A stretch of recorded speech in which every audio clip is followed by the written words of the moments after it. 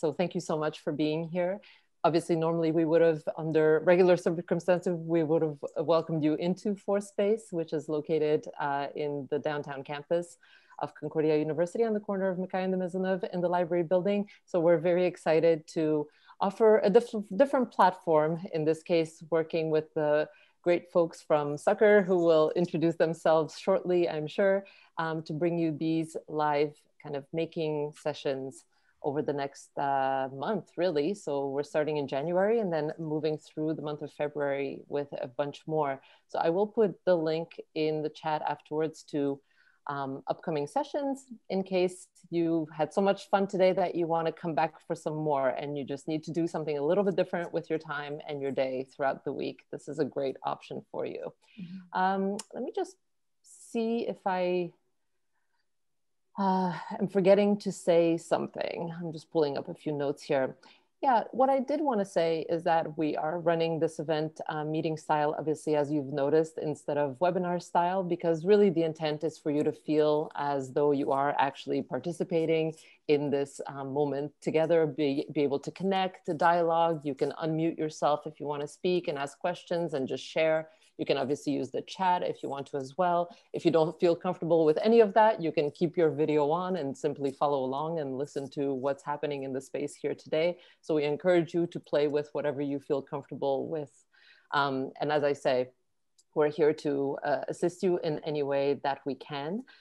Force Space, for those of you who don't know us, is essentially a public space where we host events and use a variety of formats, video, podcasts, games, residencies, to really engage with and activate the initiatives and research and teaching happening across Concordia University. So we're very fortunate and very happy to collaborate with CUCCR, as I said, on these care package making sessions to that end. We would also just like to begin by acknowledging that Concordia University and Force Space is located on unceded indigenous lands, and the Kanyankahauga Nation is recognized as the custodians of the land and waters on which we gather, and Jojage is historically known as a gathering place for many First Nations. And today it is home to diverse populations of indigenous and other peoples, and we do respect the continued connection with the past, present, and future in our ongoing relationships with indigenous and other peoples within the Montreal community. And on that note, we are very pleased again to have two very special folks with us here today who will be kind of leading this session. So I'll pass it over right away to our colleague, Anna. Over to you.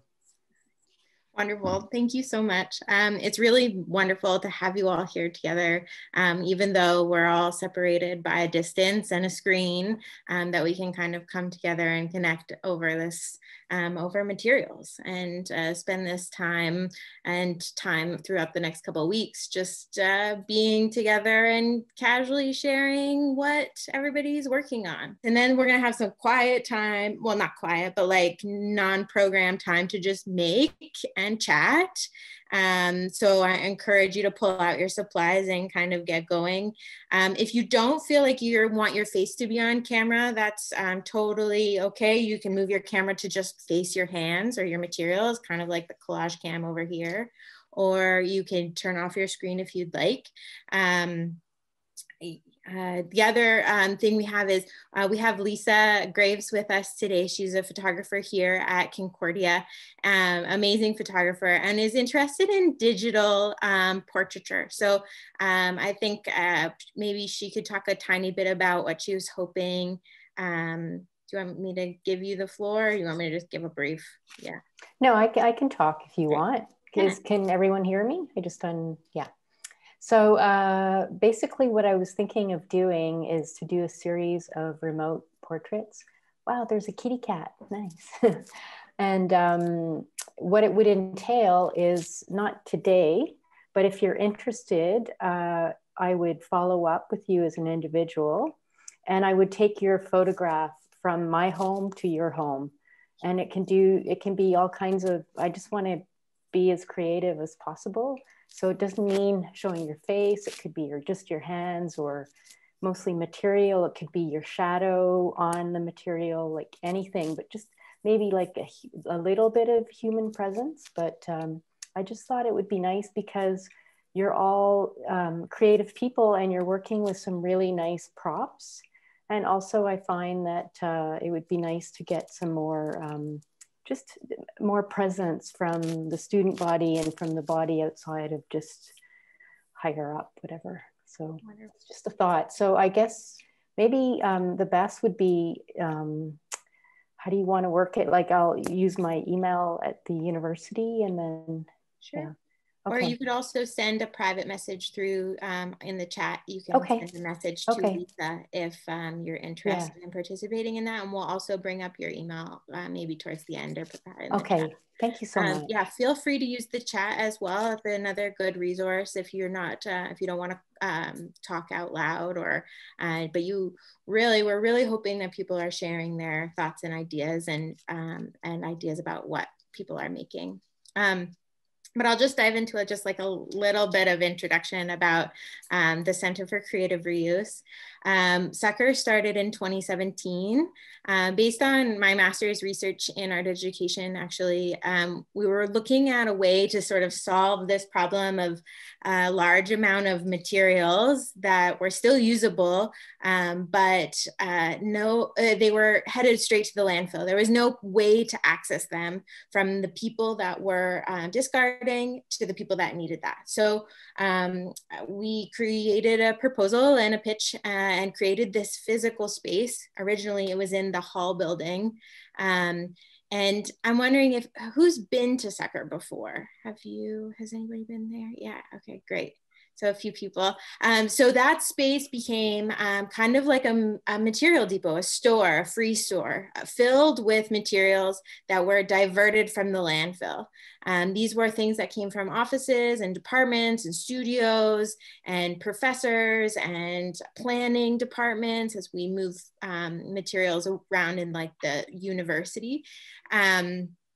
And in the last 3 years, we've diverted over 20 tons of material. And that material is like everything from the things that you got into your packages to file folders and miscellaneous like canvases from the fine arts department. We get a wide range of stuff. And actually I could take you on a little bit of a tour since I'm here in the space right now. Since COVID and March 13th of last year, we've been closed to the public, which has really been unfortunate. And Ariane and I have been collecting materials from different departments and putting them up on our shelves in anticipation for you all to join us again. But until things are safe to do so, we have to keep our doors closed. Should I do a little tiny walkabout? I'm gonna take this collage cam, so don't mind if you're sensitive to movement. Maybe, yeah, just be cautious. Okay. So we have a little bit of, oh,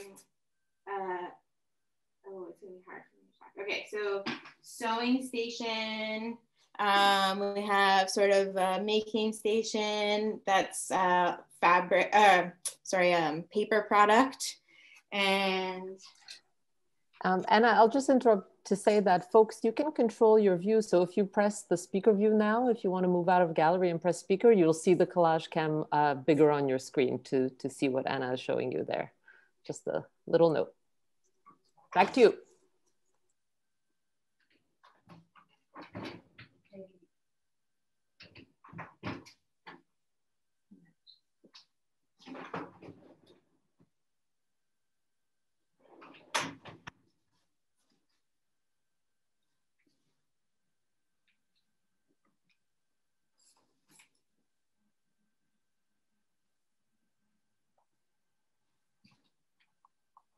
So you can get a bit of a sense of what Anna's showing. A lot of the paper product, canvases recuperated from the fine arts faculty of all different sizes. So those are discarded sort of a few years before we get them.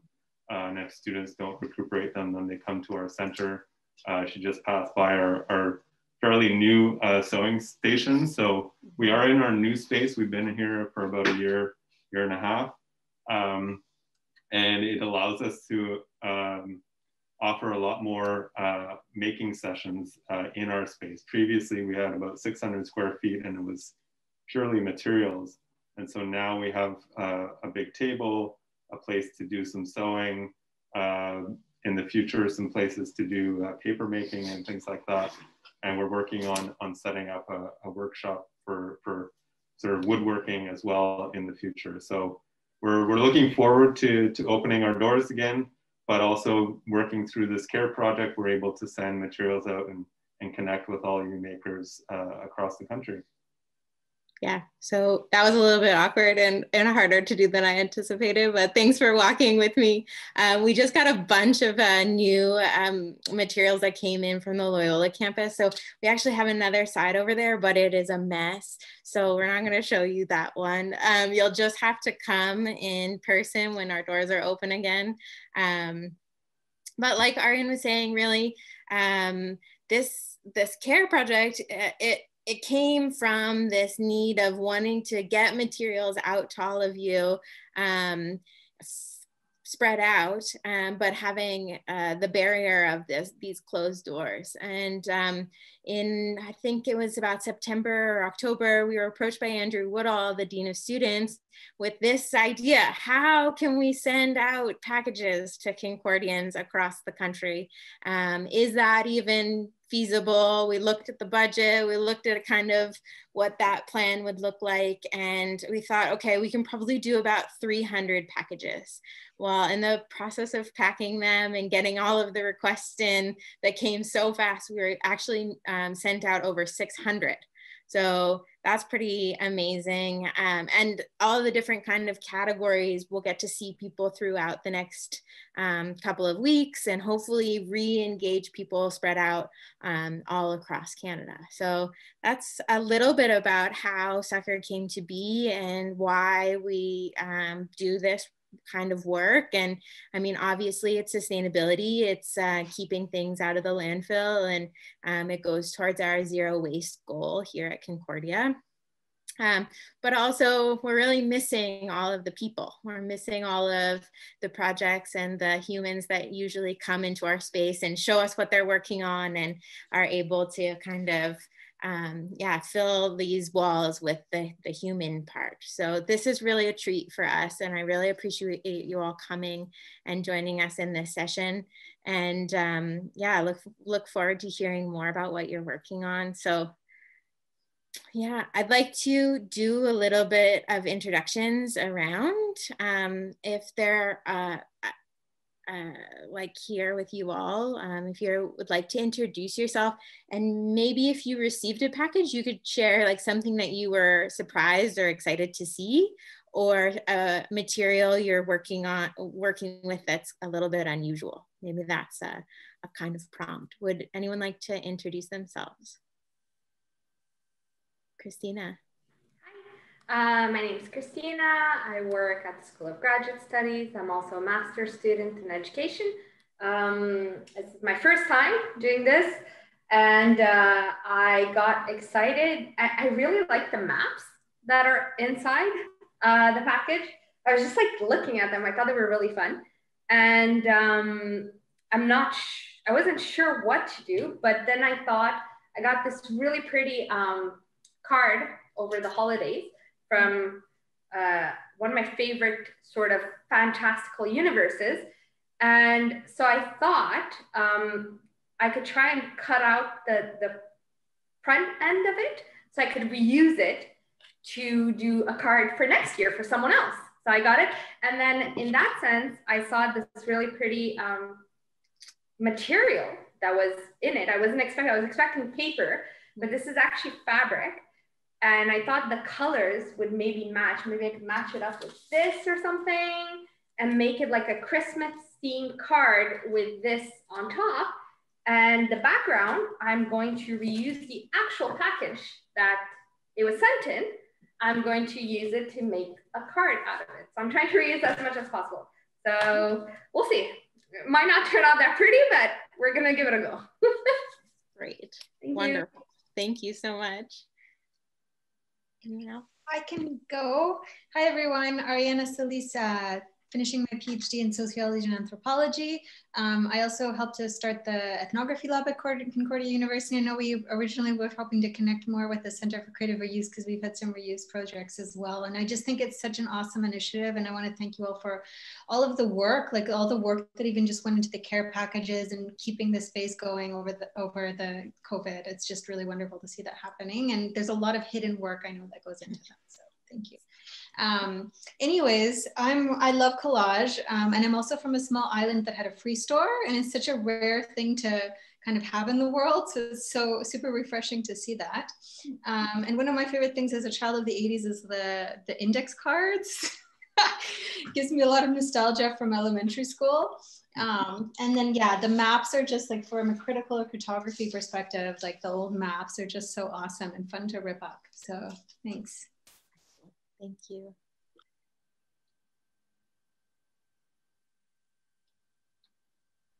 Anyana, were you talking about Salt Spring Island any chance? Actually, I have lived on Salt Spring, but I was talking about Cortez is where I used to live. Nice. Yeah. Well, I guess I'll go. I'm from Vancouver Island. I'm from Victoria. So cool. Yeah. I've seen a free store on Salt Spring. So yeah, anyways, I am excited to just play with materials today. I don't really have a specific plan. I am a intermediate and cyber arts student doing my BFA with a minor in sociology. And I've just been doing a lot of computer work lately. So I'm excited to just get my hands busy, and I don't really have an end result in mind. I was most surprised about, I think I got like stickers you'd put on a CD. Yeah, I thought that was kind of fun, self-adhesive. I also really like the maps. I already started cutting into one. They've got these nice colors to them. And I've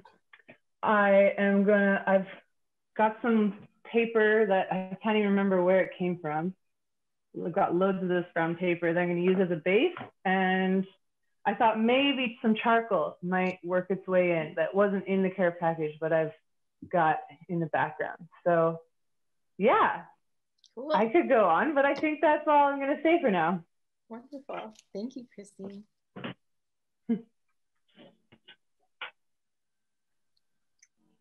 I can jump in, mainly because I have to go in a few minutes. So, hi, my name is Mark. I currently work at the Sexual Assault Resource Center. I'm the facilitator there, and I'm finishing my master's in human systems intervention in the applied human sciences. I actually helped package some of, I think all of the collage ones. I helped out. Anna and Arian and I are in a pod, so I helped them out a little bit. And so I have been creating this little collage for a few days, inspired by, I'm actually not using any of the materials that I got in the package, ironically, yet. I mean, they're out and I intend to incorporate them, but it's actually using just some stuff that I had. Ooh, nice. So badass inspiration. Also just like seasons and thinking about life and death and rebirth and growth. Yeah, so this whole thing has just been a really good inspiration to start using my hands, like Christine was talking about. I live and work in the abstract a lot, and I'm on the computer all the time. So having something to do with my hands and a different kind of abstract, I guess it's still kind of abstract, but different, has been really nice. It's been really grounding. And also living alone, it gives an opportunity to connect with something outside of myself. So thanks, y'all. Thanks, Frank. Wonderful.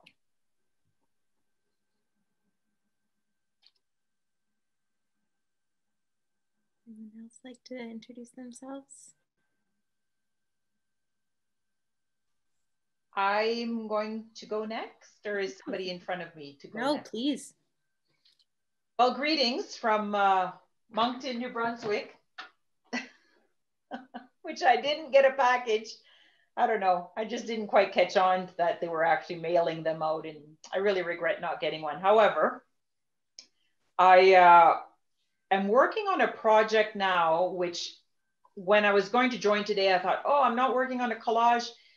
But 2 weeks ago, my brother, who's wintering in Louisiana, asked me to make him a costume for Courrier du Mardi Gras. And Courrier du Mardi Gras is a cultural event in Louisiana, specifically Cajun, specifically Bayou people. And they run after a chicken, and then they go around wearing costumes doing this, and then they beg for nickels and rice and whatnot, and spices and everything that they gather during the day, they'll either purchase or put in the gumbo at the end of the day. And so if anybody's familiar with the mummers, which I think are quite popular in Philadelphia and Newfoundland, but you're basically wearing a costume with all sorts of fringes and odd stuff on it. And then you go from door to door and you're asking, you know, you do a song and whatnot. And then I thought, well, this Courrier du Mardi Gras outfit is my collage, because my brother started to give me ideas of what he wanted to look like. And I was like, stop, you have zero input in what I'm going to make. And so I've been basically making this outfit as a collage with all these fabrics that I have, and it's wild and it's shiny and it's gaudy and it's got Acadian / Cajun references in it, and I'm really, really enjoying it. Now, the side note or the asterisk is that luckily he asked me to make it for him for Courrier for 2022.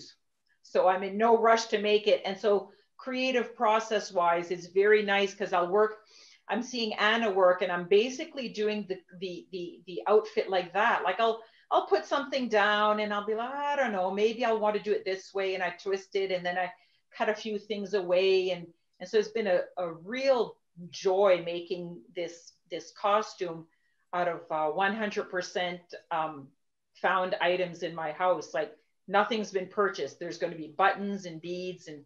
And so basically my own personal art hive is being put to use in this costume. But and then I was at my friend's this morning a little bit illegally. I'm not supposed to be at her place, but we didn't spend more than 6 feet apart. We weren't less than 6 feet apart or whatever. And then she and I get together before and we quilt, but she needed help this morning. And so I'm going to make a quilt of my life, and I've decided that it's going to be all applique. And applique is basically collage in a certain sense with fabric. So I tend to go towards the fiber arts, if you will. But I love collage. I'm really enjoying Anna working, because when I go back to, making my stuff, it's basically exactly what she's doing, just kind of fiddling around and, enjoying the process instead of worrying about the end result. Wonderful. Thanks so much, Suzanne. It's wonderful to see you. I love seeing you guys. I'm actually kind of holding back tears a bit right now, but anyways.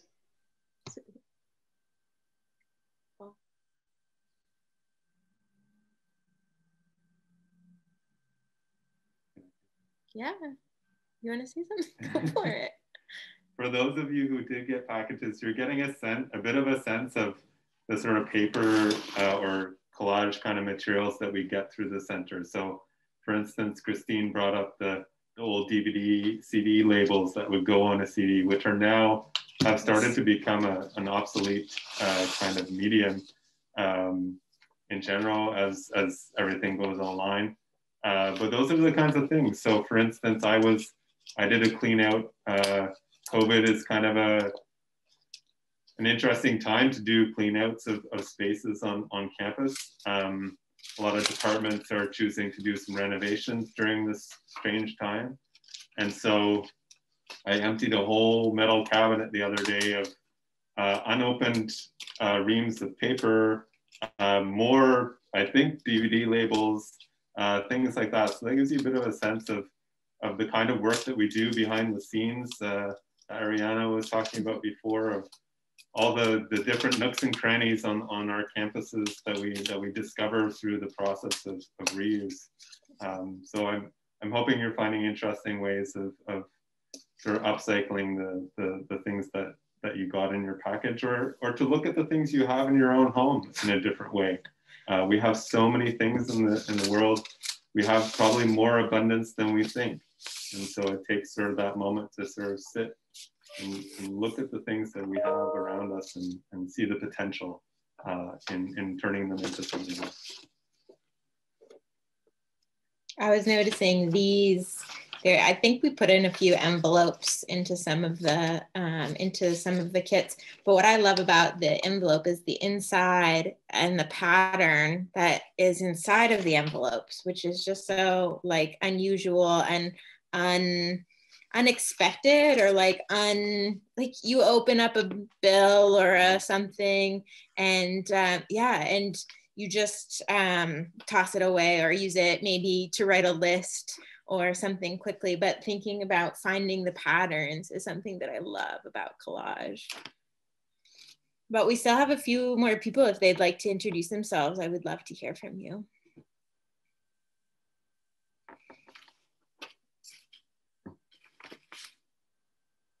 Anyone like to? Oh, great, please, Lori. Hi, my name is Lori. I'm a student of Concordia in First People Studies. I'm a very special kind of student. I'm called a senior audit student, and I've been at Concordia for 5 years. And during that time, I'm also a photographer, and I've become the photographer to Nakazet, the executive director of the Native Women's Shelter. And I do her various projects throughout the year. Sadly, well, one of her projects has also become Resilience, which is the homeless shelter at the corner of Atwater and St. Catharines. And when they opened last December, after my classes finished, I went and started cooking in the kitchen. And not only cooking, but also serving the homeless. And then once COVID hit us in March, and I wasn't able to continue being in the kitchen because I couldn't physically distance. And we went outdoors, and that's when I brought my camera out. And on a weekly basis, I would bake banana cakes and drop them off across the street. And the homeless were very comfortable with me because they were used to seeing me serve them. And anyhow, but I'm on a path of knowledge. Excellent. And my focus, and I've become an advocate for the Indigenous population of Montreal. And I'm here today doing collage with a friend, and I'll let her tell you all about herself. She knows a lot about collages. Hello, I'm Ruth Shine, and what can I say? Very interested in archaeology, anthropology. I was born in Lima, Peru, and for several years, I have been going to Mexico, leading art craft groups. And in the last 5 years, I've been volunteering in the campo, doing exactly what we're doing now, recycling, doing collaging, and doing cards and little booklets. And it's been a superb path, working with the kids, especially outside San Miguel. And then I've also worked with the children in Oaxaca. This is our first year not being able to go. So thanks to Lori, I am really enjoying the winter, which is not that easy. I'm 83 years old. For many years, I was involved I had a bead store and did many programs with different people beading. So lately I have been doing journaling, and I'm part of a group of people. We recycle and we make they call it junk journaling. And I have made several little journals using envelopes, old envelopes that you glue together. So when I was told that you were doing this, I was thrilled and hope to see you again. Hasta pronto. Gracias. Thank you. That was wonderful. Okay. I ask, how can we find out more about junk journaling and get involved? You will get mesmerized. I cannot believe it. But I started 2 years ago, and there is a wonderful woman that I follow. Her name is Barbara, and it's called 4049 Dragonflies. And you go on YouTube and you go to junk journaling. And we are now a big community for people in Austria, in Australia, in Spain, Canada. And the nomenclature is odd because originally it was strictly recycling. Now they do a lot of copying, but still. So go to 49 Dragonflies, YouTube. And anything else, write me. My email is on my view there. Great. I think Aryan found a little bit of information too, so he's going to drop some things in the chat if you're interested there. Yeah.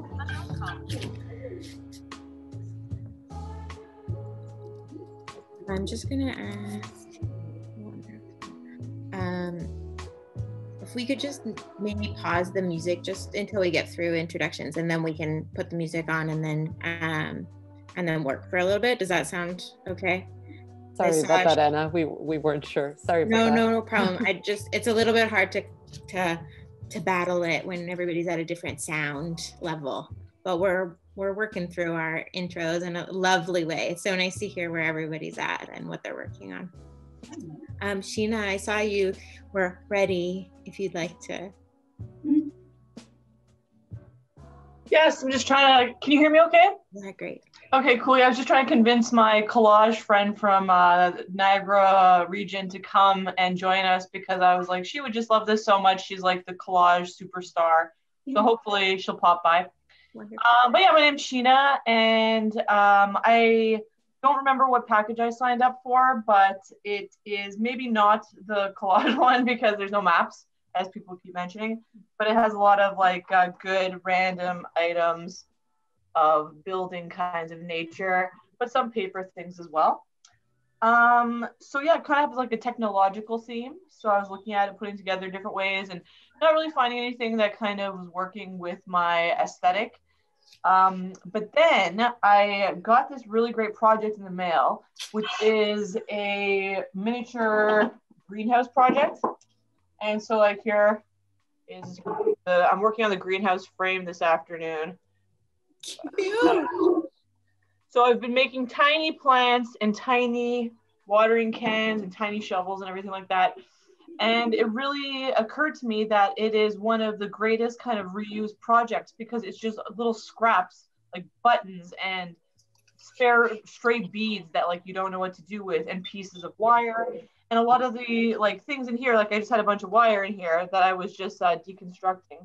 And so this is exactly the kind of thing that you would use for the stem of one of the plants. And then you could just use paper scraps from like, you know, wrapping paper or, you know, any real project at all, and create really interesting textures and bright colors. And so, yeah, I just wanted to mention that I think that making tiny little dioramas in different ways, you know, you can do it in so many different aspects, but could be a really great reuse project for these collage packages, because even the paper materials you could use to make like the background, you know, for your diorama, and like create a very like kind of cute textural thing. And there's all sorts of landscapes that you could create by like ripping the paper, and you know, sunset scenes, whatever. And then you could use some of these other like little components that you come across, or that, you know, it's in your house and you're like, oh, I don't want to throw this out, you know, it's just gonna be like another little drop in the landfill. But it kind of gives you a reason to, like, within reason, of course, collect many a thing in like maybe a little just box that you keep, then every once in a while, yeah, you can put it together, you can make some little plants in front of the collage background. And, you know, that could either be just a fun project for yourself or a great little GIF where you're like, look, I recreated the scene where we were camping that one time. There's that rock that we found, like, glued right in there. People are like, oh, my heart, though. So yeah, I just wanted to share that project idea. I love that. That's so great. I think you got Build and Tinker. That those parts seem familiar from that kit with the wire and everything. So that, I mean, absolutely, there's so many things to do, like mix, but that's such a cute idea to build a 3D something and mix. Oh my goodness. Some of the materials of my thing here. Yeah. Review the build for those of you who, you know, wondered what you missed out on by choosing the package. But yeah, so I'm glad to be here. I like virtual crafting sessions. They definitely add both company and motivation to it. So I thank you for your years of work and facilitating these multiple sessions. Thanks, guys. Thanks, Sheena. Thanks, Sheena. You bring up another thing is like you're using the acetate. So those old sheets that you might have used for an overhead projector. People might remember that from elementary school or high school. It's not really a thing that's used anymore. Everything's gone digital in schools for the most part. So as those things become obsolete, then it's those boxes and boxes and boxes of acetate that we try to recuperate and use in a great way, like you've done, Sheena, to create these mini greenhouses. It's really awesome. Thank you for sharing. Thank you. I love it. Wonderful. We have some new people joining us, which is so wonderful. We're just sort of doing some introductions and talking a little bit about what surprised us about the packages that we got, or some materials that we're feeling connected to or interested in, and showing a little bit about what we're making if you feel so inclined. Does anybody else want to share?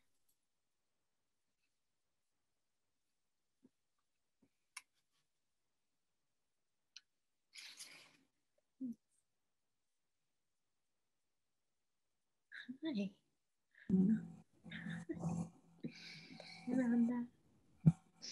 I'm sorry, Anna, I just had to run out of the room for a second. Could you repeat the question? No problem. I was just seeing if anybody else would like to share or introduce themselves. We're still taking our time with that. We're going to kind of, flow through a little more introductions, but also just the time to be making. I see lots of hands working and I love that. And really, I mean, we've carved out 90 minutes out of our days just to kind of be together and make. So if you'd like to share or talk about what you're doing, that's really wonderful. I have my hands going over here. It's a little mess over in this collage cam, but I have a question in terms of what made you, like, how were you able to design the different packages? Like, what was the thought process? That's a good question. It was really intuitive and spontaneous, in the sense that we have so much material, so much abundance in the depot right now and always, but there's just such a variety of materials that it really was about pulling things off the shelves and kind of thinking about how things work together and how they contrast each other. So we did we did look at like what we had a lot of. The maps were an amazing addition. We got them from the geography department as they cleared out a giant cabinet of class sets. So yeah, many of you got all kind of, I don't know exactly which one you got, but many of them were the same. There was like probably, you know, a class set of 50 of the same map that we cut into different parts. And then really it was kind of like, there's Ariane with the big stack of these Lake Ontario Grimsby maps, but so specific and random of places, but the colors and the patterns and the textures are just so kind of beautiful and inspiring. It's hard. One of the big things about process, ooh, wow, look at that. Oh, wow. I love that map use. Great. Thanks. I was just looking at Ariana. I have to get going, but thanks so much. Thank you. Hopefully we'll see you again.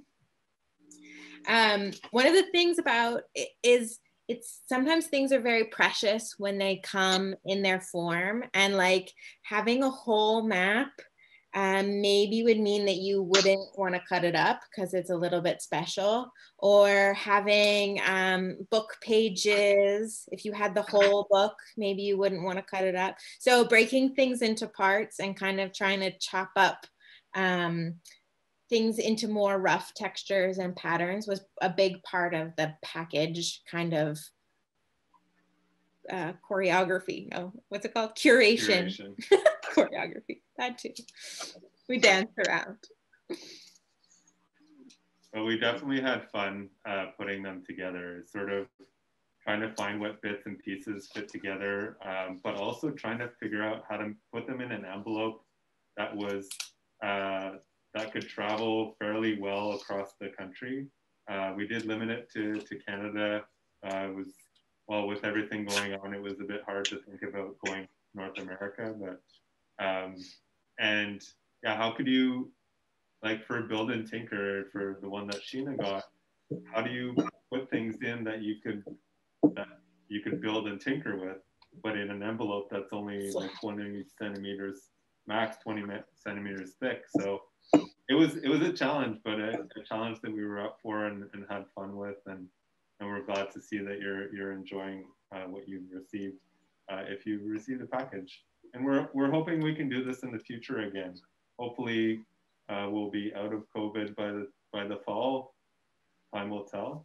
But we'll probably do this project again in a different way and continue to collaborate with the fourth space and have some artist residencies in their space as well, and have a chance for people in the Montreal community to sort of come together and make art together and maybe go across the country again and have us making together. Yeah, like even having pop-ups like throughout the city or something where people are outside, or anyways, yeah, just there's so much to think about. Yeah.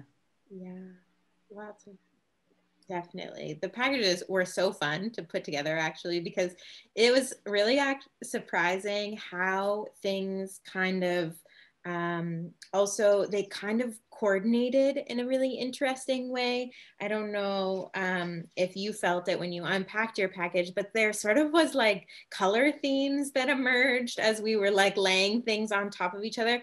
And we packed about 60 packages at a time. So we laid everything out and would kind of walk around and put one thing on top of the next thing. So it was very organic, but also this, kind of magical layering that happened in just the kind of the packing of it. Yeah. Are there any other questions or thoughts? Please feel free. I actually have a question, although I probably should have asked this before doing what I did. I was trying to stick cardboard on top of the fabric and it just kept going whoop. So then I tried to put the glue on top of it too, and that didn't work. And so I just ended up stapling it because whatever. But was there like a better way to have done that, to make like cardboard stick on top of materials like fabric? Any ideas? I just have like a regular kind of glue, and this didn't do the trick. Any thoughts? You could make like a slurry just with like just regular school glue and water it down and just dip your fabric in that. It would be not 100% watery, but it would be fairly watery. I don't know, I'd say 50-50 glue and water, and then just kind of wash or dip your fabric into that, and it would be thin enough you could kind of wring out the excess and then just start working with that. Good idea. Maybe food for thought for next time. Well, that's the beauty of collage, right? It's all in the process of trial and error, and sometimes you have these happy accidents that happen, or just ways you won't do it the next time. Thank you. Yeah, we were talking a little bit about like, what if people didn't have glue at home? And, you know, I've been using this glue stick because that's what I like. And I happen to have it already. We really wanted to encourage that it wasn't like, oh, you got to go out to the store. That would defeat the whole point of this project. So we were talking a little bit about a wheat paste. Wheat paste is an interesting one that sometimes it works better with paper products. So it's just like a tablespoon of flour and a little bit of water to get it to be a consistency. And you can actually, that's a very small scale. You could do a cooked version that you put it over the stove and you cook and kind of thicken up the water and the flour to become kind of like a wheat paste. And that's a biodegradable thing with your kitchen. Yeah, and it's compostable. That's a good one. But Mod Podge, you were talking about that, Roberto. That's a good thing to use. I have a little container of something like that. Acrylic gel medium. What do you like to use?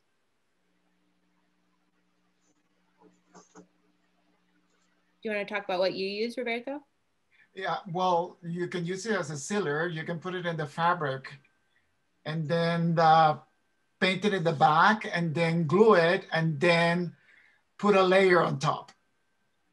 Yeah. To seal it. And then the fabric will not shrink, because I think that that's the problem that she's having. Because it's wet. Yeah.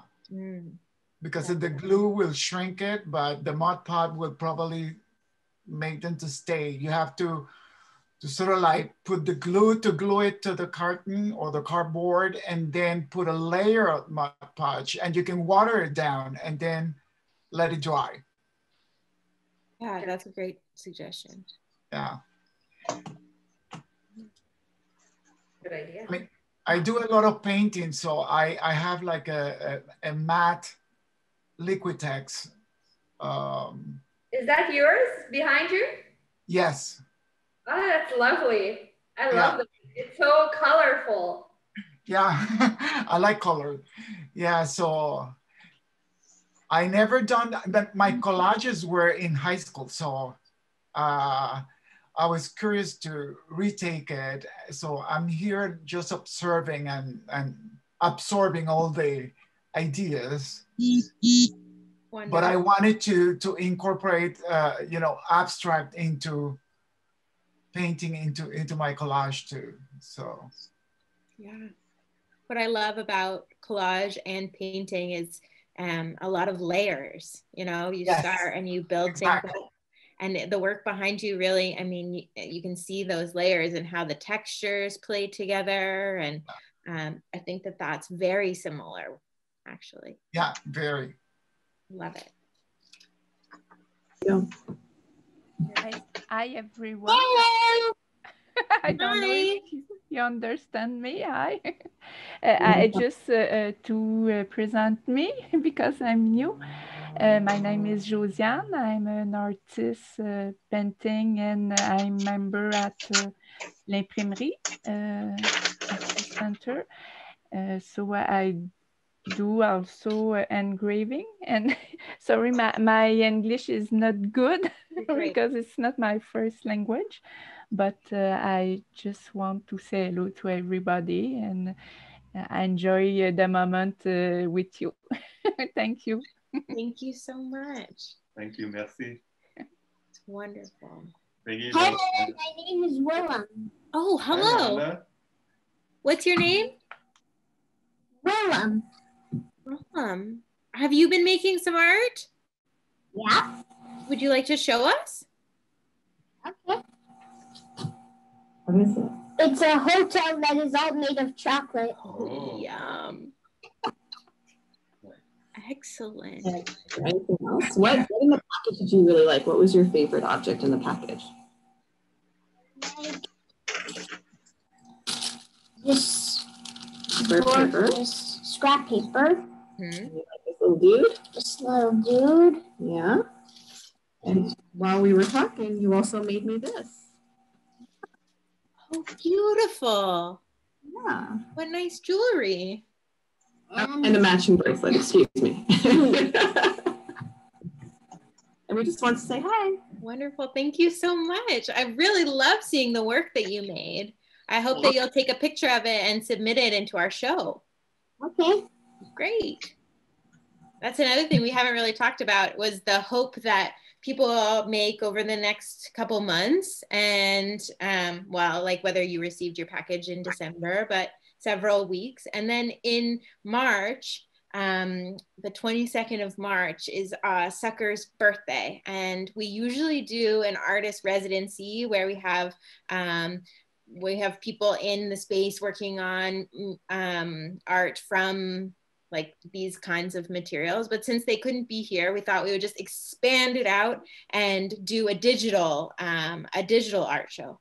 So we'll have, oh look, Aryan said if you'd like to share a picture of the work that you make, you can email us, and we'll be putting together kind of like I don't know exactly what it's going to look like yet, but a digital show where you can see and scroll through all of the work that's made from all across the way. How do we share the chat?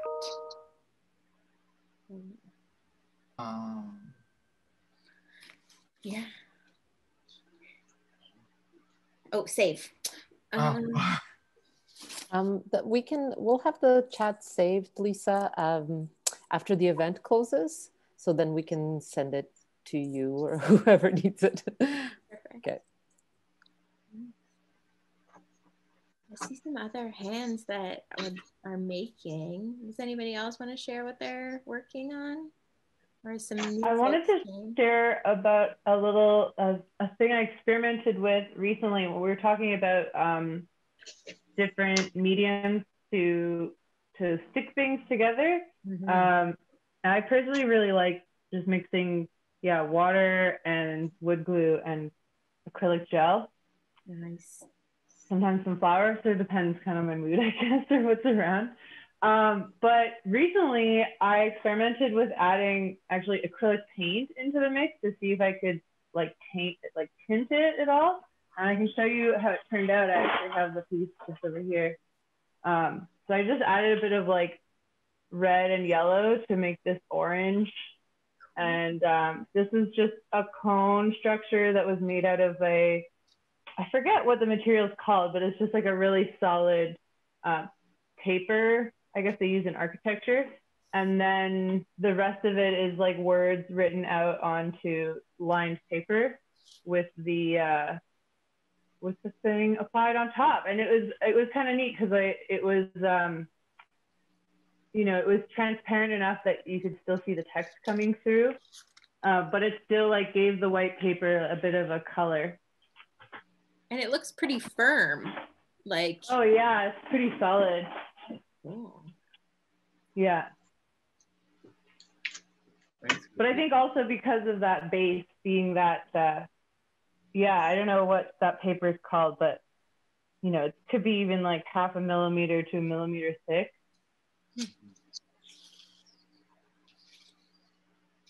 Yeah, if you're allergic actually to wheat, you could use rice flour to make a rice paste.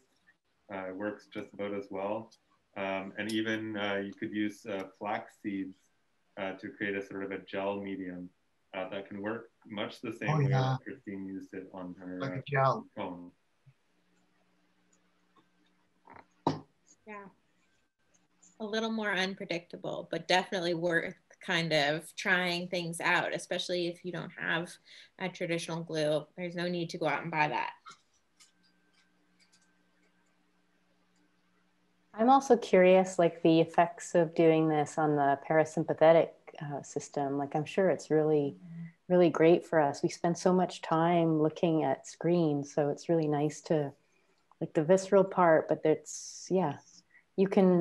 I find you can retain a lot more information sometimes when your eyes are closed, but you're just doing something else. It's much more embodied in a way as a practice.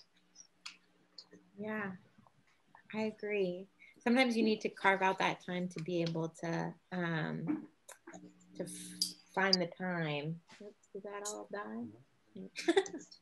It's just that low battery over there on the collage cam. Just overstimulation and finding the time to do that. This is a little bit funny because we're here together on Zoom, so we're kind of mixed. But I hope everybody's able to, you know, focus on their work too, and maybe it sparks a little more creative inspiration that allows you to continue making even after the screen kind of turns off. Hi, Caroline. Hi, how's it going? Wonderful. It's so nice to see you here. Yeah, I'm so excited to do some collaging. Excellent. We were just talking a little bit about what was the thing that you got inside your package that surprised you or that you were most intrigued by. I don't know if you'd like to share. Yeah, I can definitely share. I think one thing I got was a little piece of purple paper, and it was really small, and I think it had a little hole on top of it. I was wondering what the hole was for, and I ended up making a little bookmark out of it because I also got some beads in the package. So I just strung the beads onto the hole, and I think that was interesting because I was curious what it was for. And I also got a cool piece of a map, which I'm very excited to use. I love maps and collages. Great. Yeah. I think what you're talking about was a paint chip. Maybe. I can get it, actually. I still have it here. Yeah, because we have like all of these paint chips. Like this little one. Yeah. It looks like one. Yeah. Oh, yeah. It says Benjamin Moore on it. Yeah. Yeah. The paint chips were a really fun random addition. We got, oh, well, I'll show it that way. The colors, that was one of the synchronicity of packing them that Lisa was asking about as we were kind of putting things down and packing the kits. Yeah, the colors that we did were totally random. They just came from the big stack in our hands. But the way that they played with like the map and, you know, and other like, it just worked out really surprisingly well. That's great. What did you see what you made with it? Yeah, this is the little bookmark that I made. Nice. I got these 3 beads, and you're right, the colors worked perfectly because I got 2 purple beads and a blue bead, and it's kind of like a lavender paint chip. So it couldn't have worked better. Oh, it's a bookmark. Yeah, a bookmark. That's wonderful. I love the paint chips. I think they're such a bright, vibrant surface. Like, I love working in collage, but I get kind of stressed out with too big of a canvas, like too big of a starting place. So you can see I like working on these like little cards, but the paint chips are also a really great starting place, and to do kind of multiples and then take and pull kind of different textures through on multiple surfaces feels like an easy and kind of relaxing way of working instead of like thinking that I have to cover or create a whole composition in one large space. You made the little paint coloring that you would get like from a store? Yeah. You know what you could do with those too? Like, you know how she did her, the book sign? Yeah. I did that with the ones that have multiple colors. Nice. You know, you can just get them at the store. You end up home after you looked at paint and they're like long with multiple colors. Yeah. Just kind of cut off the edge and then you can write like a quote or something. And then you can paint, not paint, like gloss it over with glue or something to give it that gloss. And then it becomes like you could just. Yeah, great idea. And those colors that are usually sequenced in a paint chip they have a lot in common. You know, usually they're like different values. So they're light to dark and they kind of work well together. That's a really interesting reuse thing. I think a paint store actually donated all of these ones to La Ruche, the art hive in St. Henry is where we got these ones because we don't have a paint store at Concordia campus. But they seem like a good addition to our shelves. Great way to learn about color theory. Mm-hmm. Absolutely.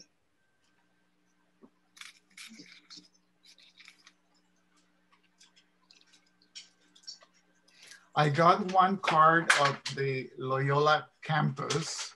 I don't know if you And then for me, it was a little thick because I'm thinking about layers and layers in my experience as a painter. But then what I did is that they're layers that you can peel. If you take one corner, you can just peel and then you will have a thinner. So that's a tip for people that want to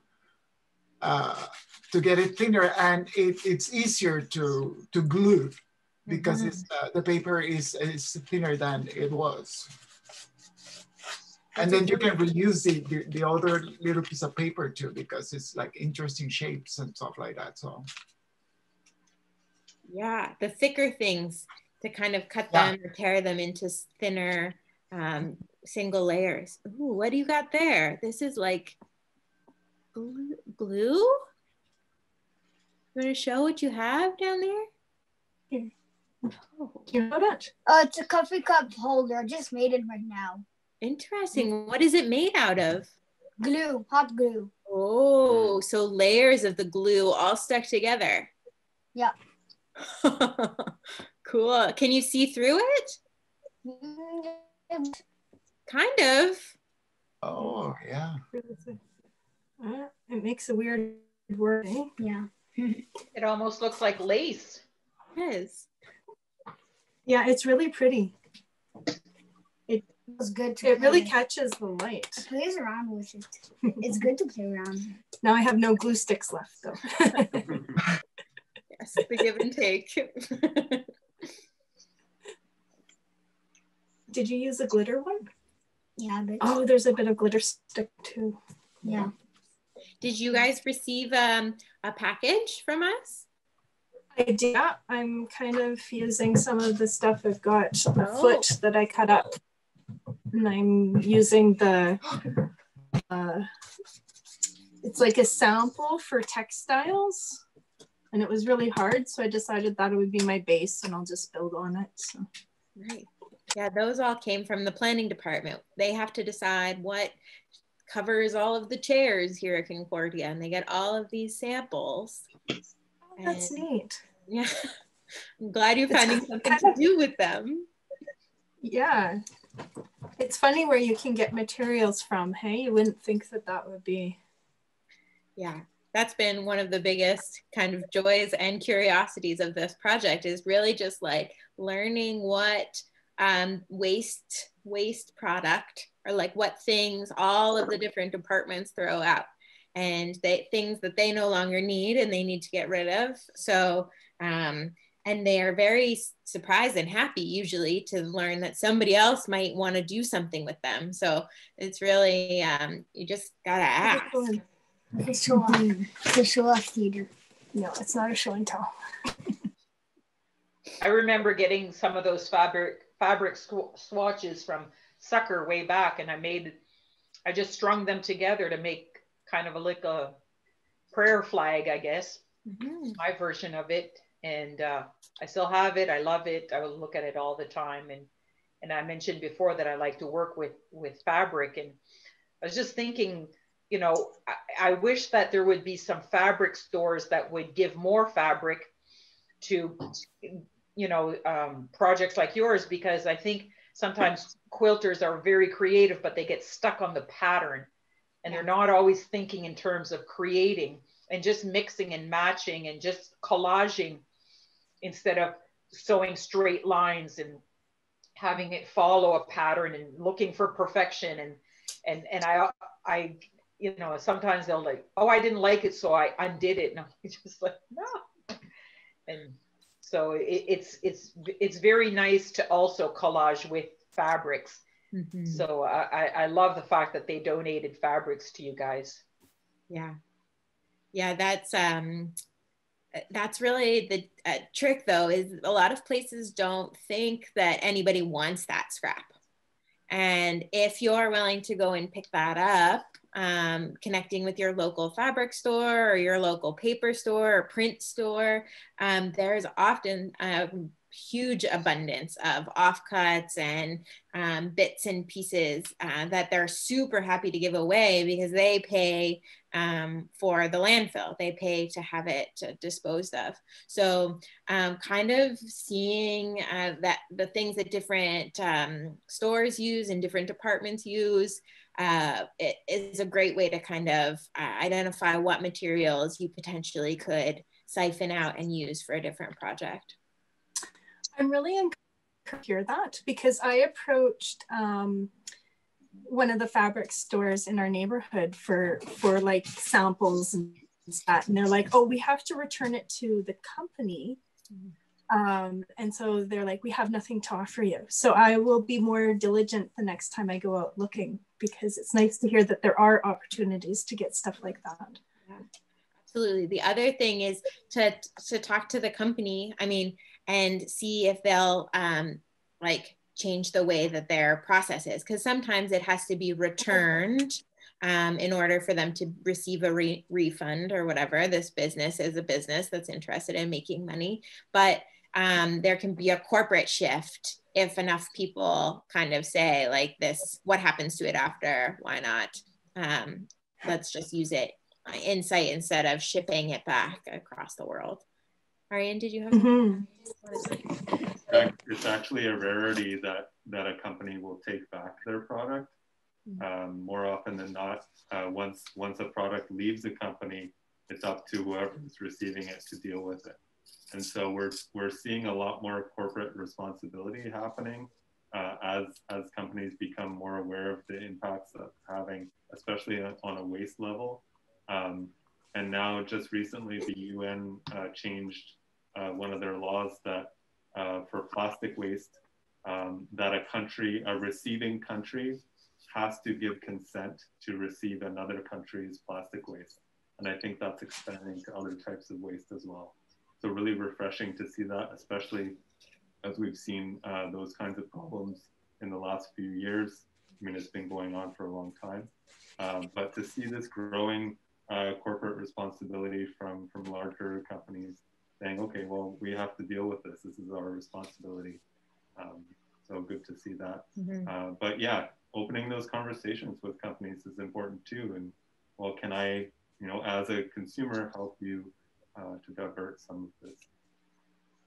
There's a few different models of creative reuse centers that work more on like a city scale. One of the constraints about Concordia and CUCCR here is that we only take materials from inside the university. So that that means it comes from like different departments and projects on campus, but we don't accept donations from individuals or from companies like that. We just, it's like limitations in terms of space and like health and safety things. But there's a few models that work on kind of more of a scale like that, and they're able to often write kind of a receipt for the received goods that allows a company to kind of let that go instead of to an individual, maybe a kind of a group or a company or a project like this could kind of take the onus and encourage that kind of pickup, which makes it easier too. I think companies are often like the yarn store or the fabric store may not know what you're going to do with it and feel worried about giving that away for free unless they can kind of trace a path. So having the backing of a reuse center or a project sometimes may help. I used to work for a magazine store part-time like years and years ago. And the way a magazine store works is it's all on consignment. So if they send 100 Vogues and they only sell 70, well, the other 30, they're not charged for. Yeah. So it's only what they sell. So how they get their money back, or how they're charged, I guess, for the 70 and not charged for the 30 is they have to rip the cover off because that's where the SKU is. And the whole rest of the magazine, they throw it in the garbage. And as Anna was saying, I mean, companies are really trying to figure out ways to reduce the waste, but they don't always get the assistance from the community, or sometimes that's not where their headspace is, and when they're approached to have things taken off their hands for free and prevent them from having to spend money to send the stuff to the landfill, they would love that. So keep that in mind. Magazines are sold on a consignment basis to a store, and what they don't sell, they rip the cover off. So all the rest of it is amazing collage material.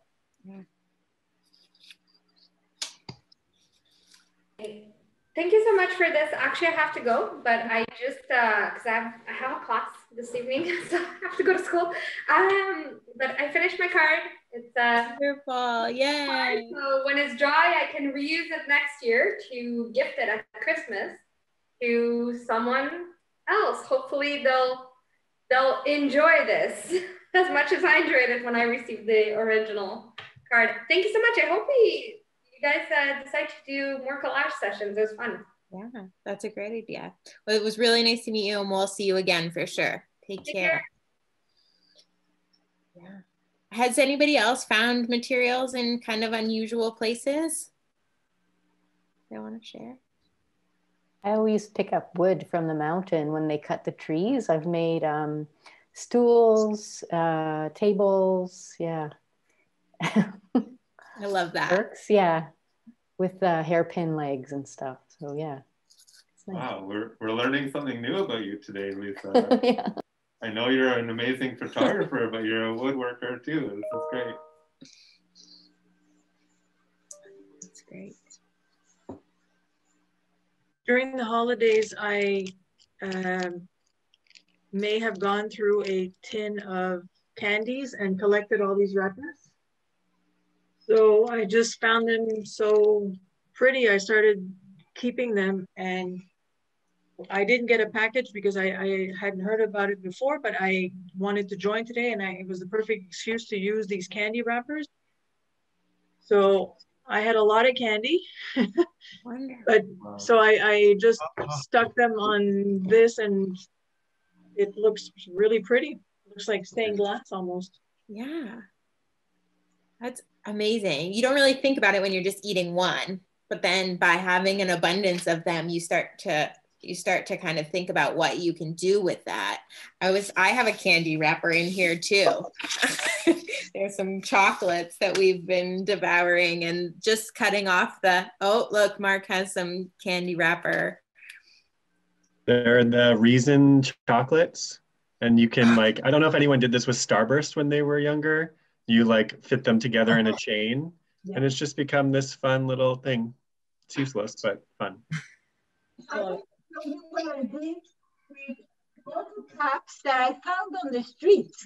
Bottle caps? They're all bottle caps, and from Peru, from Mexico, from here, and flattened by the cars. And then I made a little hole, and they really look quite nice. So it's recycling. And sometimes they really are very pretty. This one is only beer bottle caps. So anyway, you can use anything. Just walk on the street, especially, well, probably not so much here in Montreal, but in other places, it's treasure troves.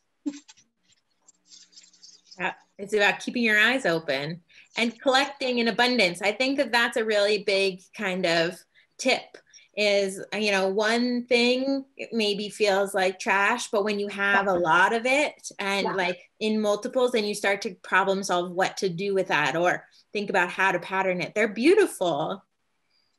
They really, they are. Almost like wind chimes.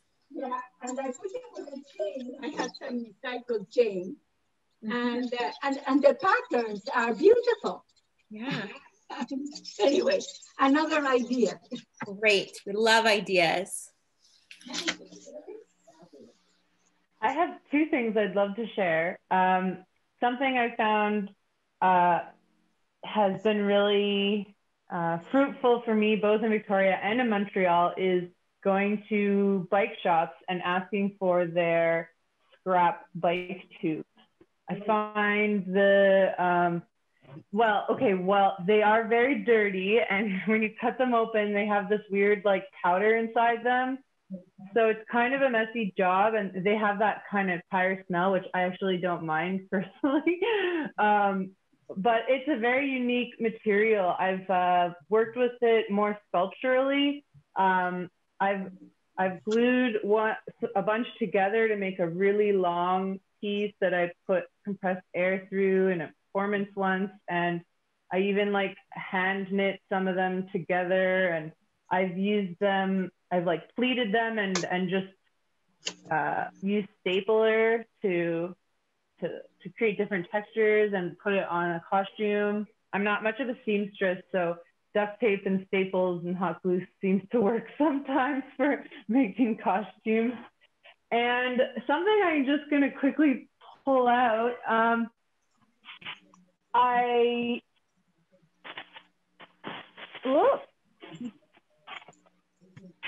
used, or, you know, before everything closed down, I was hosting events through Paint Night. I don't know if anyone's heard of Paint Night. Yeah, so basically I'm like Bob Ross at a bar, pretty much. And it's like ridiculous because I end up with like so many of these canvases. I'll have like 2 of the same paintings of the same size canvas. I just like don't know what to do with them. So one day I just like decided to tear all the canvas apart, and I was in this extreme fibers course, so I was learning all this like hand knitting techniques and like finger knitting and arm knitting, and I made this from like all canvas, pieces of canvas, because I just ripped them in like just this 1-inch diameter string and then tied them all together to make a long piece, and then used it. But I don't know what to do with this now. Sometimes I've hung it up and just looked at it, but it's a little bit more interesting in person probably, because you can start to look at, you can sort of see the gradations of colors depending on which canvas it was ripped off of, because this is like a strand of like, I don't know, could have been like 20 paintings or something. So yeah, I just wanted to share that. Wonderful. That's so interesting. That's like 3D collage. Yeah. So kind of like what Sophie shared earlier with her candy wrappers. I really like how the candy wrappers sort of stuck out from the cardboard, I guess, that you glued them to. Going beyond the page, building it up and continuing. Excellent. So I'm just curious, like, can some people share like their creative process? Like when they, like, do they look at one piece from the package and it inspires them to create from that? Or is there something like, I don't know. It's a very general question, but I'm just wondering if anyone can sort of talk about their creative process.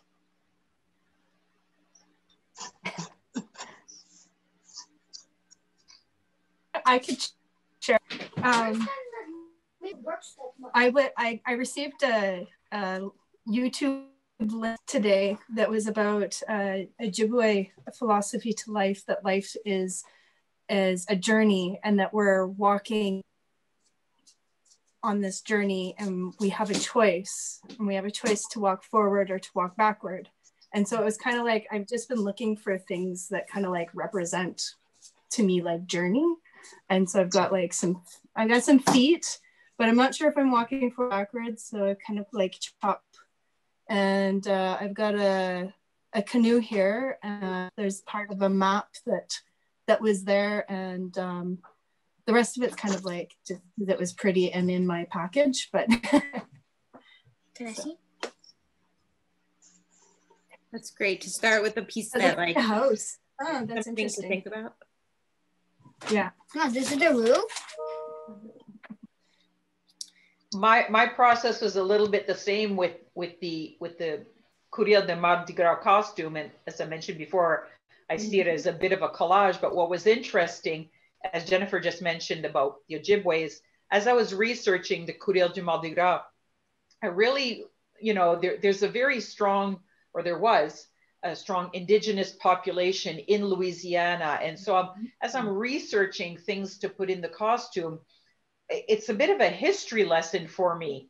So this costume's for my younger brother, and when he'll wear it, I want him to be clear as he explains it to people, basically, that this was not just randomly thrown together. And I feel as I'm watching everybody do collage, it's the same thing. Like, I think from an outsider, it looks like things are just thrown together, but there's a thought process that's going into it, and thinking of certain things, sometimes historical things, or brings us back to a time in our life, or it brings us to a culture we want to explore.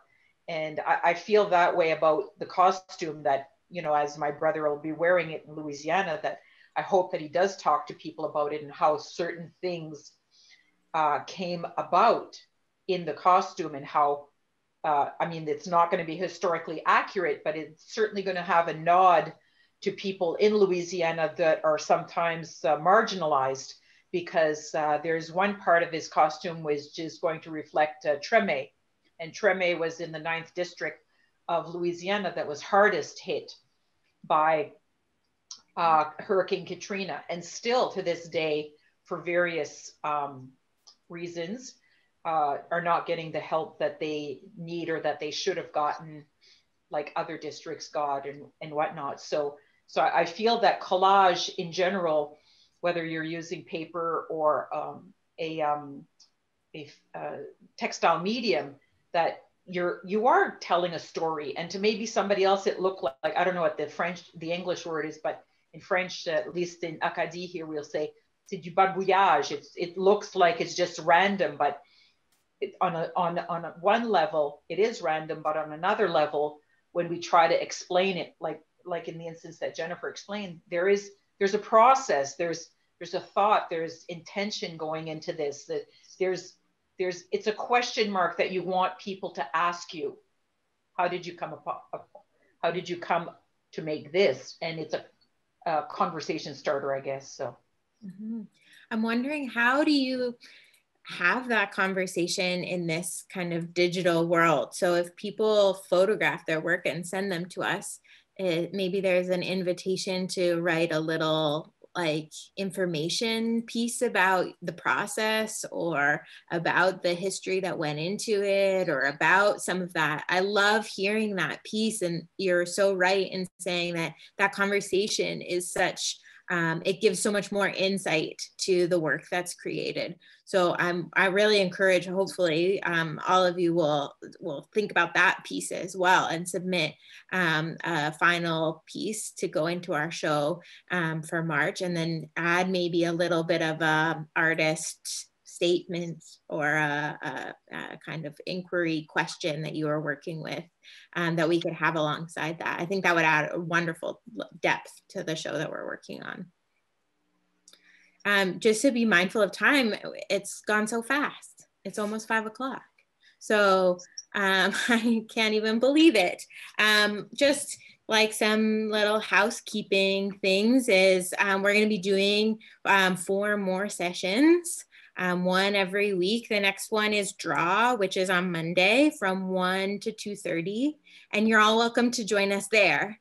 Maybe some of the people will have received draw kits, which were primarily paper product. So a lot of things that were in the collage, but mixed. And there'll also be some people that join us that didn't receive those kits like we have here, and that's totally welcome. People drawing and mark making with all sorts of different paints, and mark making things like ink and what's it called, the pastels, those kinds of things. So that's on Monday. The following Monday, February 8th, is sew. So that will be thinking about fibers primarily. We sent a package of a bunch of random sewing things. That will be the same time, 1 to 2:30 on Monday. the Build and Tinker, Sheena, if you want to join for that. That one's on February 18th, and it's Thursday, 1 to 2:30 as well. So that's a bunch of unusual kind of bits and bobs that Sheena was talking about that they got. And then we'll have the final one, which is the mystery package, but you're all welcome to join for any of them. That was a combination package that had like random everything, a little bit of everything in it. So it will be really lovely if you would like to join us in those and continue to share your work as it kind of comes. But this has been really, yeah, so wonderful to have you all here. And does anybody have any kind of closing things that they would like to share? We have a few more minutes. I just have a question. Sure. Maybe I just missed this. Where am I sending the photo of my work? Sure. Yes. Good question. It's reuse@concordia.ca. That's our CUCCR email. So the email. Yeah. Email is the best. We'll be able to compile that with maybe a written statement as well.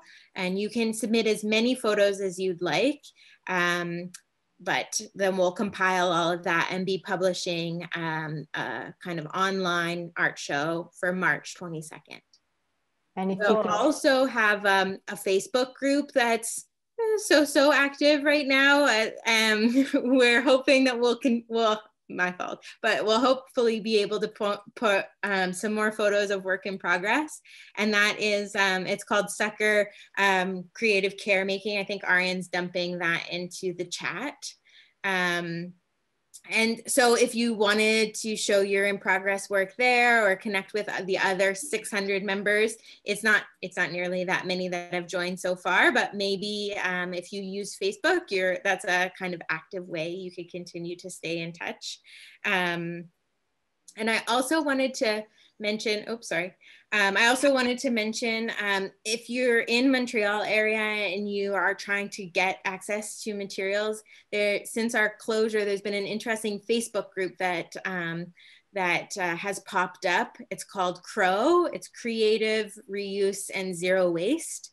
And it's a trading kind of sharing group within the city where people post things that they are either looking for, in search of, or that they have an abundance of and they'd like to share. Cool. So if you're looking for materials, all with kind of the idea and hope to keep things out of the landfill. And it's a lot of things that like you might see on our shelves here. I help moderate that and kind of keep an eye on what's happening over there. But that's a good resource since we can't have you come and collect materials here right now. Any other questions, Lisa? I just was going to say, when you're photographing your work, if you can try to either photograph it next to a window so there's some nice natural light, and if not, even like your back balcony or something, you can just put it out on the base, and just to have as much like natural even light as possible. Yeah, that's a great tip. Daytime. It's a really good tip. And also, if you wanted to post in progress work or a picture of you where you are, like I'm also curious to include maybe when you submit work, what city you are working in. If you feel like you'd like to share across that. I didn't ask. I know that Suzanne is in Moncton, but I think that there has been some people that have joined us from all over, and it would be nice to represent that as well. Yeah. Okay, Marie. Sure. Cool. Yeah. Just another little question. I thought I heard earlier, are we gonna receive like a list from the chat, or like I guess what I'm saying is there's a bunch of links in there that I'd like to check out that like my hands were kind of busy here. So are we gonna be able to access the chat after this meeting is closed?